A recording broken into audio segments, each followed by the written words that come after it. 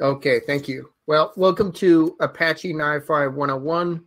I'm going to attempt to keep this at the 101 introductory level.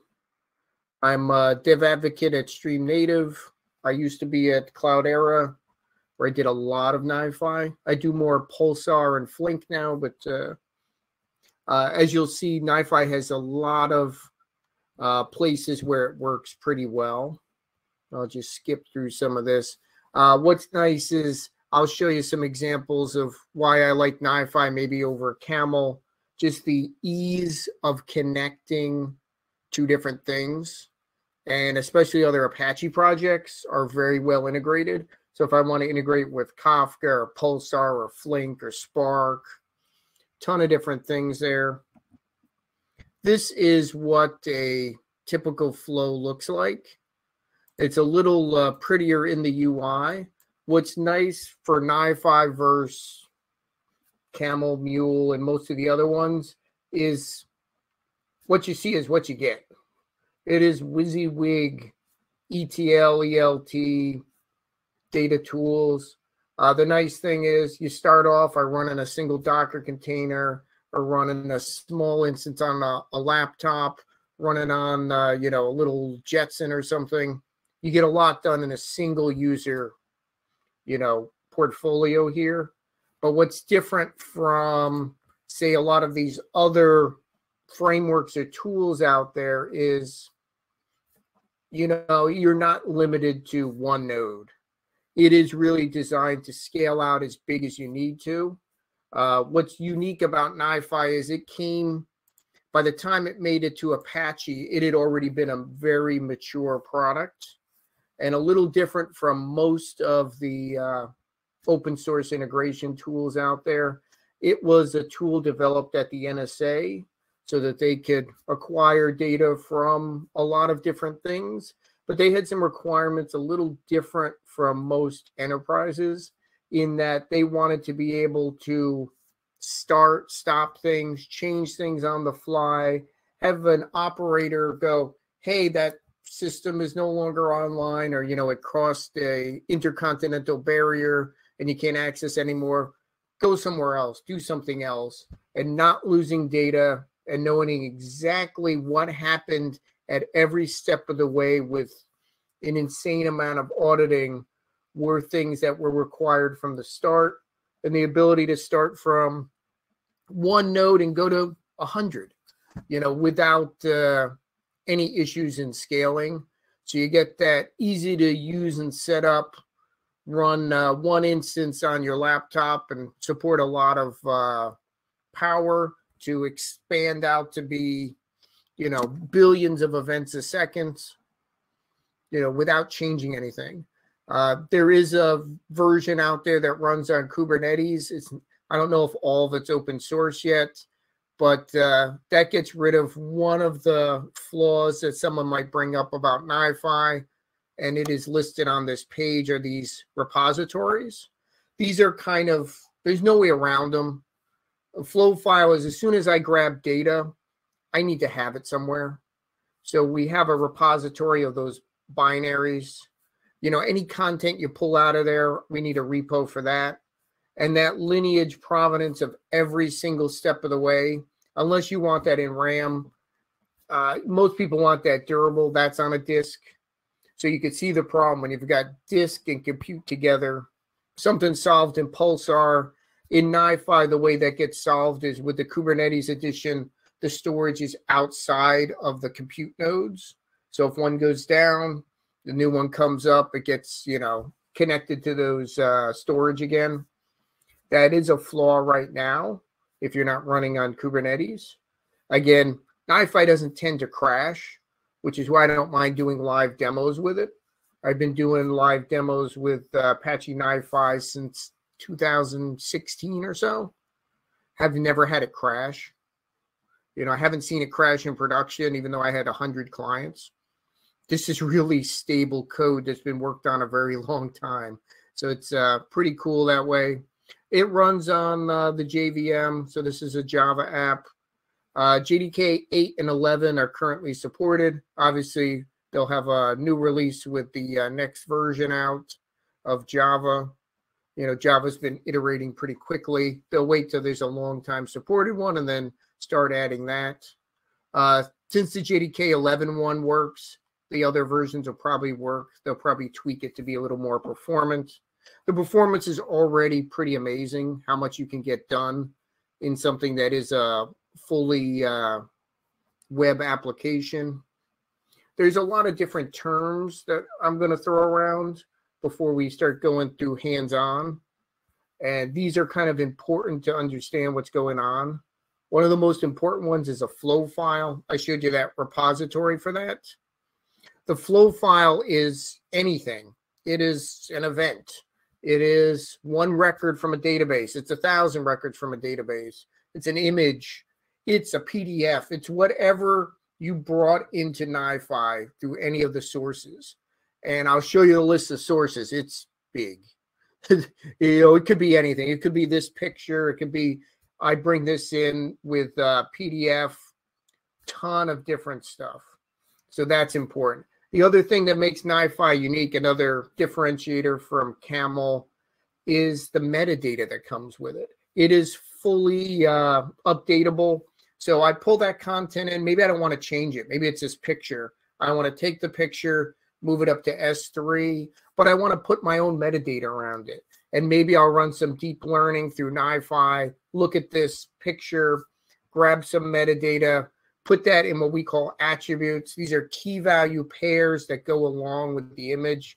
This kind of works like, you know, HTML works, where you have pages and the headers. Same kind of idea, and you could just add as many as you want there. And then if that metadata is really important, I could pull all that out, build a flow file with it, and then store that. So your metadata isn't something different. It's first-class data, which is pretty cool.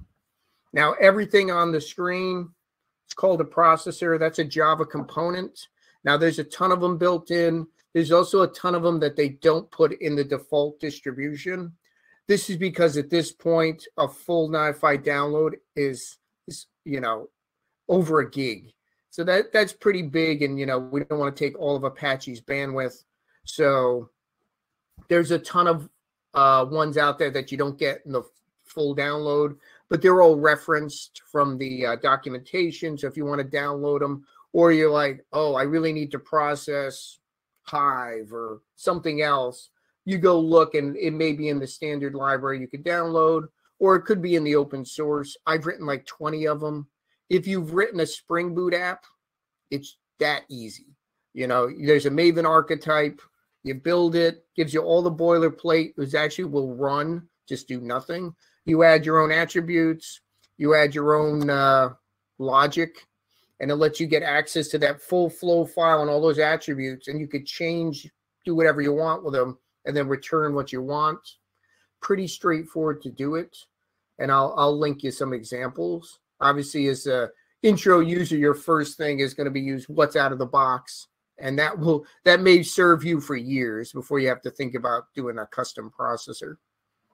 A controller, obviously, in the real world, I'm not just going to connect to something once and be done.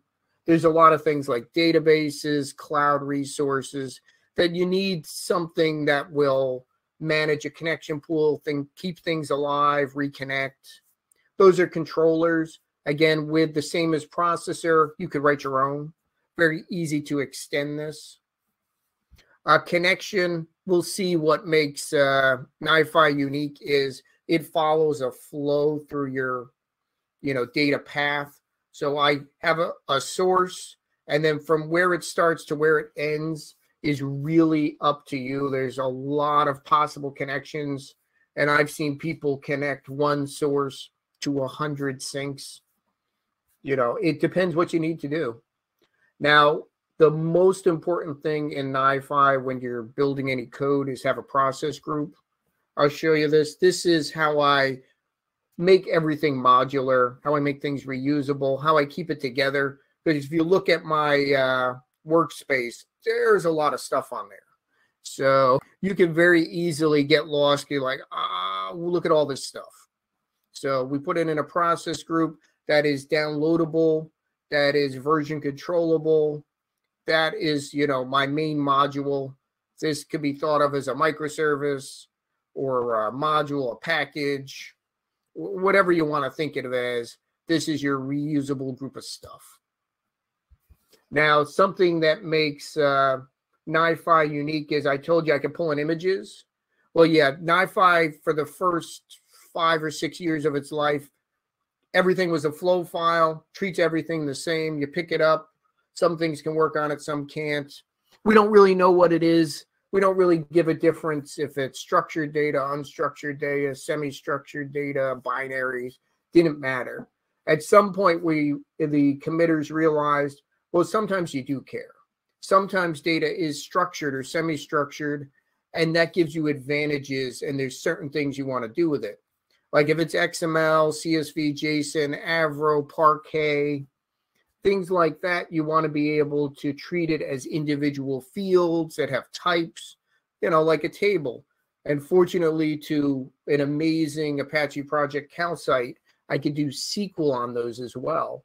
So this makes, again, another thing that's different from Camel.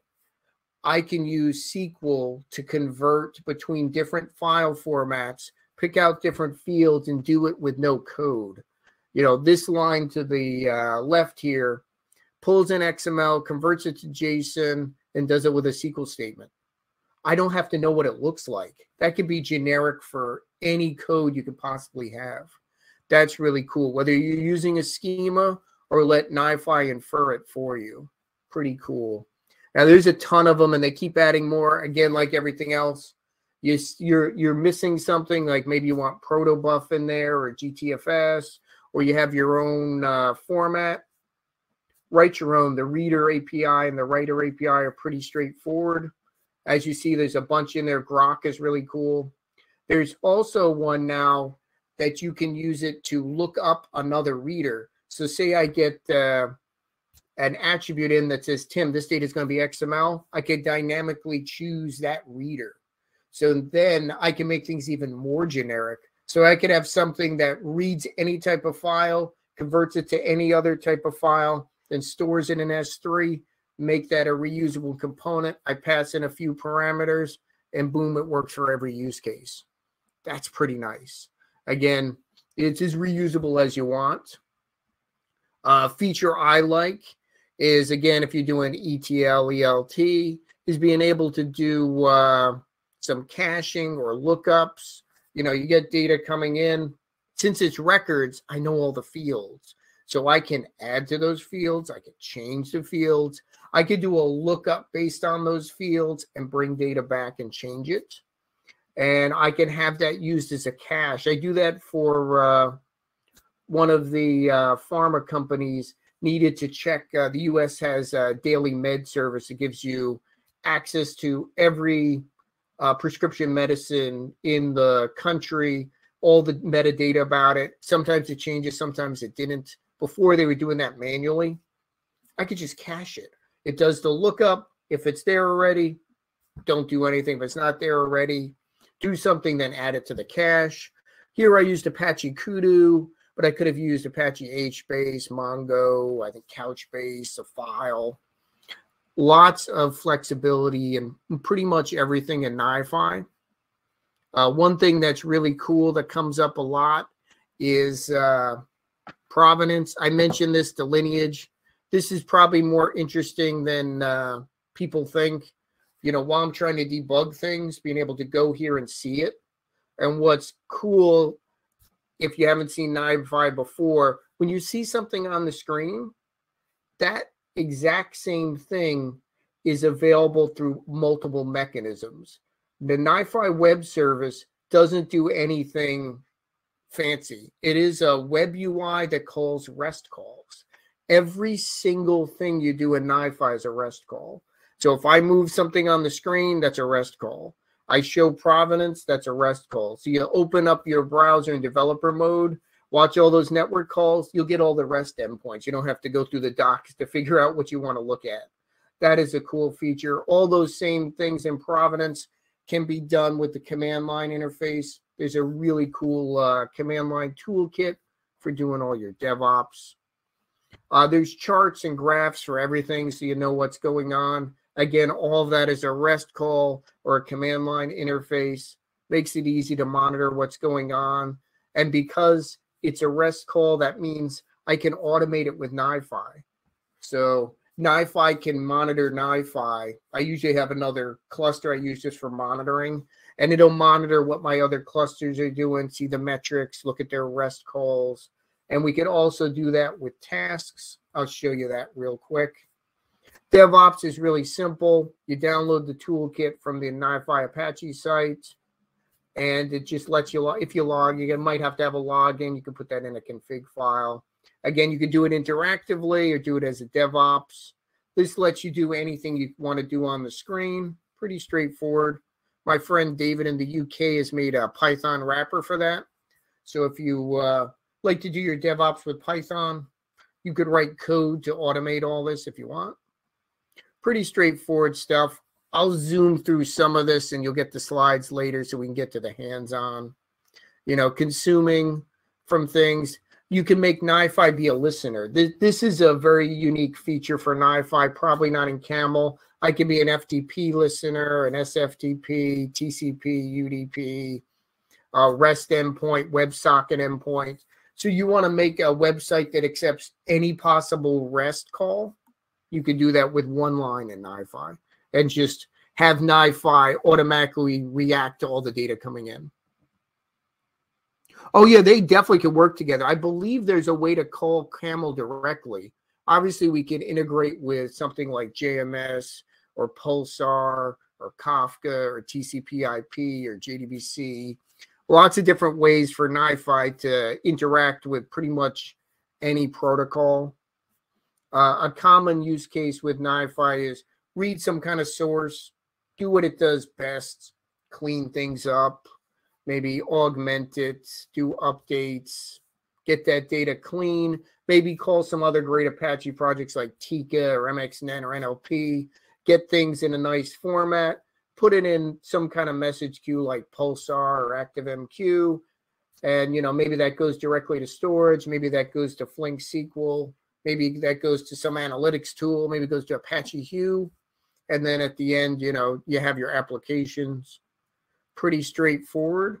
I've got links to a lot of different things, but I think you're more interested in seeing NiFi. It's very visual, very visual. So seeing it makes a lot more sense. This is the main place here. I'm logged in. By default now, it is secure, which is a great feature. So you can't put this out on the internet without at least a login. And SSL. So that's a good start. Anywhere you are, you could usually right-click, give you an idea what's going on. Here it shows you the navigation, so you could see kind of a zoomed-out view of everything going on.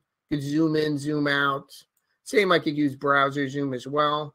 This will tell me what I could do based on where I am. So if I click one of these process groups that I mentioned, here I could do some of the features right in this little panel, or I could right-click and manage it. I can configure it, which gives me access to all the features, what the name is, parameters. I didn't mention them. Parameters are a really nice way to keep your code and, all the data variables separate, and you can apply them dynamically. Whether through the UI, through REST, through the command line interface, lots of ways to connect them. And there's some useful process group-wide settings here. Backpressure, I'll show you that in a minute, is between each step I have a queue. Again, a very nice feature NiFi has that I haven't really seen too many other places. So when you're going through a flow, if something stops or breaks, things can queue up there without being lost. I don't have to push it to Pulsar or another queue. The backpressure queue thing is pretty cool. And there's also a feature makes it more interesting is you can enable a mode in NiFi that lets you use either an algorithm or machine learning again, extensible to monitor the queue size to determine if it should be bigger or smaller. Obviously, if you're defining a queue somewhere, that could take up space. Maybe you don't want it there, but that's up to you. We mentioned those controllers. Here I can start and stop them from that entire group. And there's a ton of different ones. This little icon here gets me into change it. Here is settings. This one hasn't stopped, so I can't edit anything unless I stop it. Here's the different properties. You know, pretty easy. Probably should comment things. More important, like if I stop something, I don't know if I want to stop that one. More important is to give it a unique name. Like sometimes you just use the default name. Having a unique name will show up in the logs and in all the tasks and the metadata. So that way you'll be able to uniquely know every single control in a flow. So if I'm looking back to say, why did my data get messed up or lost? I can know exactly where it is. Otherwise, you're going to have to know this ID. And as you see, these IDs are huge. They're unique, which is great, but no one's remembering that. Where if I called this, you know, step 1 encode schema Avro, okay, I know that's step 1, and you could come up with your own naming conventions. That's very nice. Another nice feature here is this little book. Links you right to the NiFi docs. This is the same as the one on the Apache website, but it is for this version, and it's local, so I don't need any network to be able to get this. And this has got the full docs for all the basic controls and reporting tasks, plus links to all this kind of detailed documentation, like getting started, all from right in the UI. Very helpful feature. Here you can see it gives me a problem because I'm missing something. Very helpful if you're not sure why something's not running. You could also delete something if it's not being used. I'm not using that one. Just delete it. Here is how I start and stop things. If you see an arrow, this means it's not defined here. It's defined somewhere else. And clicking it will bring you there. So this brought me somewhere else within NiFi where I can see where other things are running. Very nice way to navigate. You can also search. Like say I want to find where I'm using FTP, type FTP, and then I can go there. Oh, here's where I'm doing a put FTP, and it sends me right to that code. If you look down the bottom, I've got the you know, standard breadcrumbs that I can navigate up from wherever I am. This is some very messy code. Again, making messy code happens. You can have it auto format things for you, or you could just format things nicer on your own, but you know, that's up to you. So we're back to the top here. This is the main level. If you're sharing NiFi with a lot of users, you're going to want to lock down what people can see and not keep everything on the screen. Maybe apply version control so you could move and take things off the screen. When I do a right click, I could download any code. This comes out as JSON, and then I could just import that somewhere else, especially if I have parameters. We go into the parameters here. I can export those separately so that when I want to move it somewhere, I can move the code and then apply parameters. So you move to production, different set of parameters there for different database settings. Pretty straightforward. Again, that can be done all through REST or the command line. Pretty easy. Up here in that hamburger menu, we've got links to a lot of things like what's running, what happened recently, what's disabled, any of the input ports, which you see I have a lot, any of the output ports, anything to remote ports. NiFi can communicate with other NiFi clusters, and you can manually control that if you want. So you can decide how they talk. You could also talk with Pulsar or something else, but you know, this is a pretty standard way to do that. And that'll be done over SSL. Any connections that I have out here, you can see I've got a queue that's waiting to put to a database. And here I could see some charts on that, what's happened recently. Again, all that can be accessed from REST call if you want. If I'm curious to go, ooh, why is there a 13,000 things waiting here. I could just go there and I could see I left that there because I never configured Mongo, because mainly I was pushing the Solar. So if I want, I could just empty that out, or I can stop it, maybe reconfigure that. Maybe this connection is too small. Maybe I want to name this connection, send data to Mongo. Then I know where it is. I can see what the back pressure is. Maybe I want that a little bigger. Maybe I want that load balanced. What happens when I move this from one node to a 25 node cluster? Maybe I just want to round robin that. Maybe I'm compressing things when I move it around. Maybe I'm not. Maybe I'm partitioning based on that attribute. Remember that metadata? So if I want things to stay on specific servers for some reason, I can do that. I could also keep it on the same node. I might not want it to go somewhere. I could also put in something like expiration if it's sitting around too long. Not too many people do that. I could also put a prioritizer in there.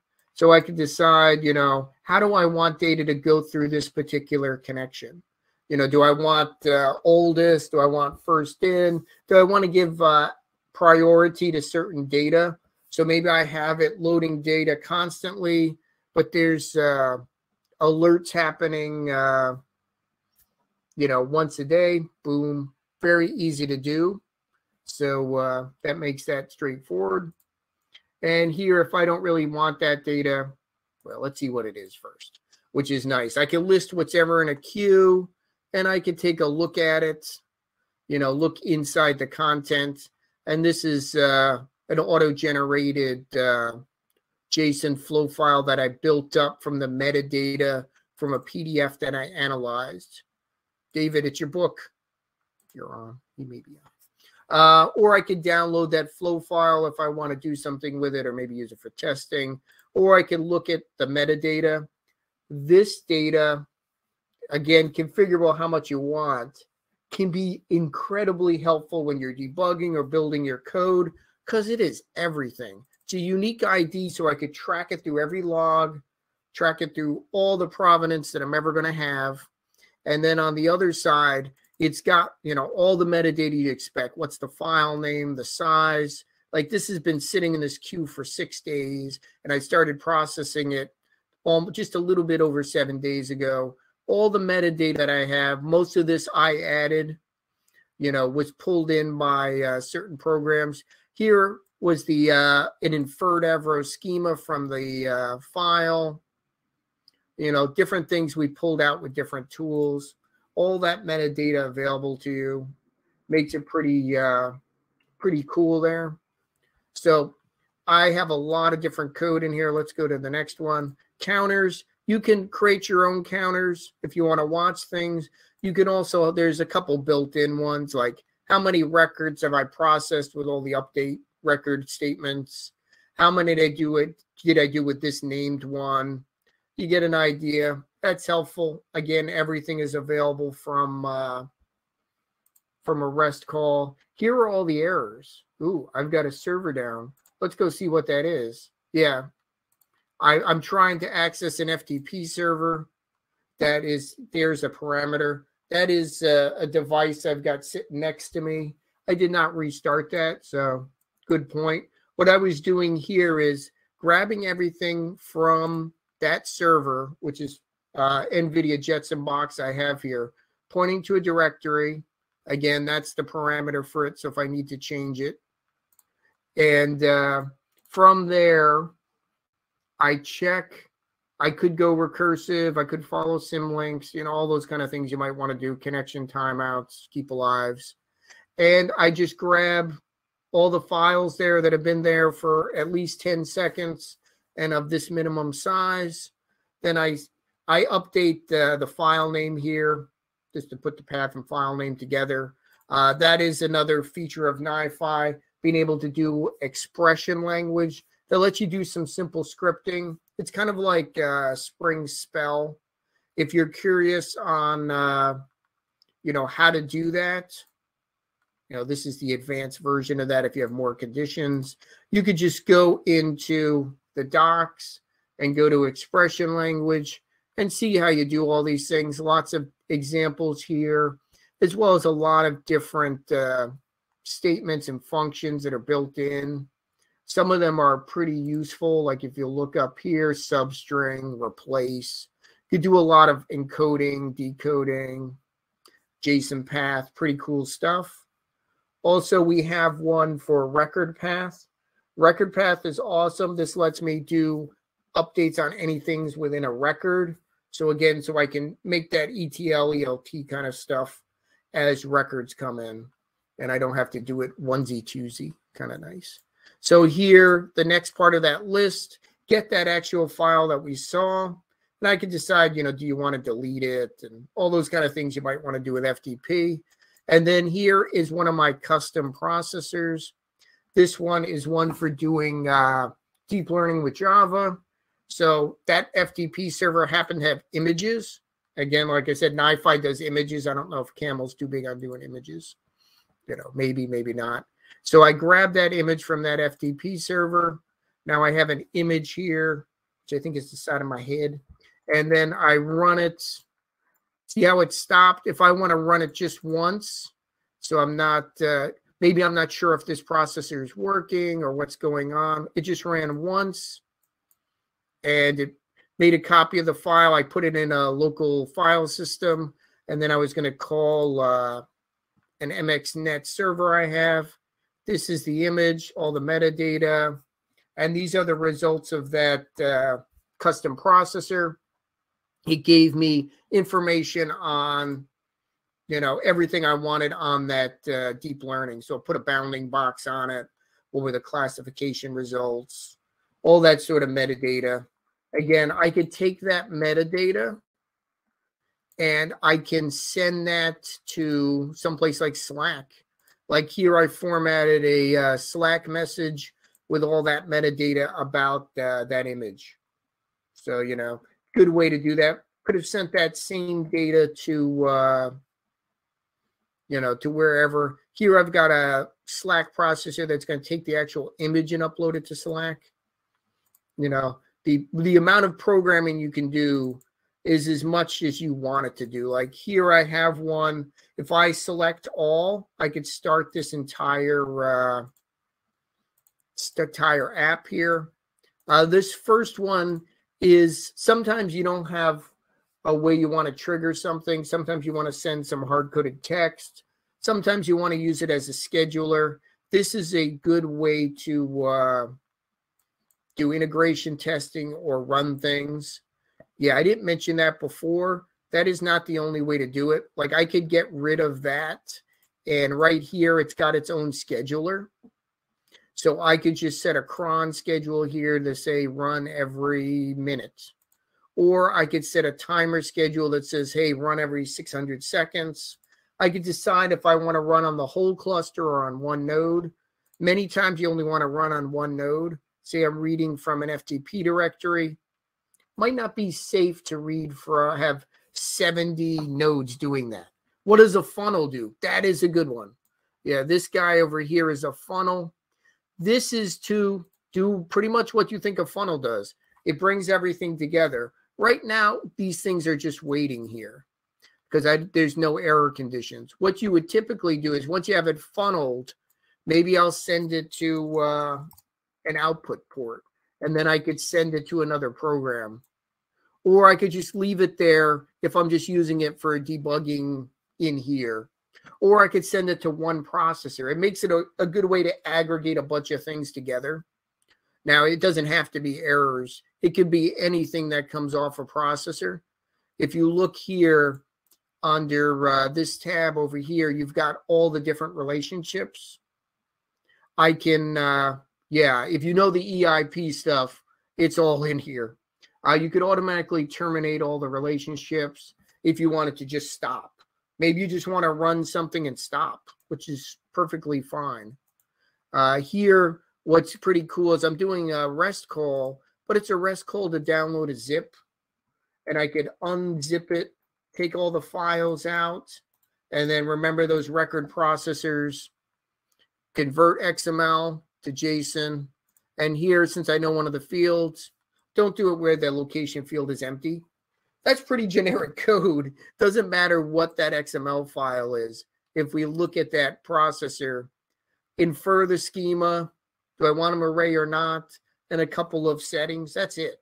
I don't have to know what that XML file looks like, because sometimes the NOAA feed there doesn't give me consistent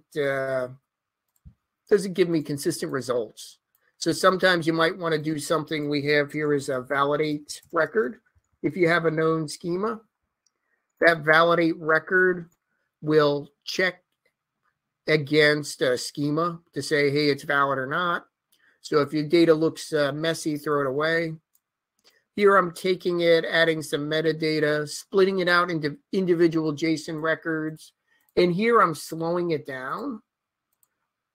Now, there's many ways to slow things down in NiFi. You might wonder why you might want to slow it down. Here it's so I can watch the data. See, I do a refresh. I can see the data coming through. Makes for a better demo than 2,000 records get processed in a second and you didn't see it happen. You're like, what happened with the code? You know, I can look at the data provenance and see, okay, that's the current time for me in New Jersey here. So I know I just processed it. But, you know, it's nice to see the code just running. You might also have syncs that can't take 1,000 rows a second. You know, they might not want that. So that's up to you if you want that kind of functionality. What's nice here, at any time I can stop. You know, and you'll know you stopped because things start queuing up. And again, those configurable queues, you set them to whatever you want there. Obviously, Pulsar is a great place to queue things as well, but between each step, having that queue is helpful. So what happens if I set this queue and it only allowed 100 here? This would stop running and it would queue up here. And then when this gets full, it would queue up here and it would work its way back up the chain till it got to its origin and then would stop making calls until you empty things out. And that you could be able to check if you went into to our controller settings, and I could set a reporting task that took a look at things going on. So say I want to know what's going on with all this metadata. I could put in one of the reporting tasks like check the memory, check if queues are full, all those sort of things out there. There's a bunch of other reporting tasks. And you can monitor what's going on with your system here. This is where we have access to the high-level functionality in NiFi. Get access to all the parameter contexts and edit them or delete them. You know, pretty much pretty easy to navigate through what's going on. See what the latest version I'm running is. 1.14.0. There's probably going to be a new release soon since that was September. Probably should be soon. What's nice is when you want to add a source, here everything tells you what it is. You're just slowly navigating over. Click here, pull it over, drop it, and you can see everything here. If you've written custom ones like I have, you can look at the source of them. Maybe you can limit this as well in security to say, well, only give people the Apache ones. I don't trust anyone else's, which isn't probably a bad idea. You know, my code isn't as tested as maybe it should be, you know, because these are put together pretty quickly. But yeah, you pick one of the processors here. Say like here, I've got to put Twitter one, add it, and I can move it around where I want to do with it. And here I can configure it. You know, if this is the first one, this is not a first one because it needs a flow file. So it doesn't make sense for you to schedule this unless you want it to schedule when it sends out the tweet, which maybe you do. You got to put in all those fun connections to Twitter things in the message. And if you want to say where you pretend to live, you could put that in there. And if you wanted some really bad tweets, you could just, you know, generate a flow file, send it in, and once a minute, you know, yeah, this will send a lot of messages. And just put some text here, you know, this is my tweet. And, you know, every 10 seconds, it's going to tweet that out. Now, the thing you'll notice here is I didn't configure all that. That'll tell me what it is. If I have errors, I might want to do something with them. Now, I could send it out somewhere. Like that's a choice. And that'll connect to whoever wants to connect to it, and I'll show you that. Or I can connect to another server, and that will let that go somewhere else. Or I could do, maybe I don't believe there's an error. No, I know sometimes Twitter's doesn't work well. So I'm going to just put a, a connection here. If it fails, I'm going to have it retry a couple times. That's configurable. And then when it really fails, I don't want to lose that tweet. Maybe I'll put it into a file. So if it really fails, or, I retried a couple times, it didn't work, let me put it in a file. Then this one I'd put where it is. I'd also terminate this. At some point, you got to stop. You may want to go to infinity and beyond, but you really should stop. So definitely not a great place to save your file. So in retry flow file, by default it does 3. If you want it more than that, you can. You could decide if you want to penalize the retreats. That's up to you. You could also decide, what you want to do, the different fail modes. This makes it very easy to just retry a couple times. Now, some of the processors will have their own retry, and you'll see that here. I don't need success there. And so what's nice is you never have to stop. If you always go, okay, let me do something else, let me send it somewhere else, you always have those options. But if you have an output from something, that one doesn't have an output. Does this one? Yeah, see, if it has one or multiple, it'll let you connect them up. So you can connect between the different modules, which is very cool. That's up to you. What else is interesting here? I'm looking to see if I see any more questions. Hopefully we're able to differentiate that NiFi and Camel are a little different.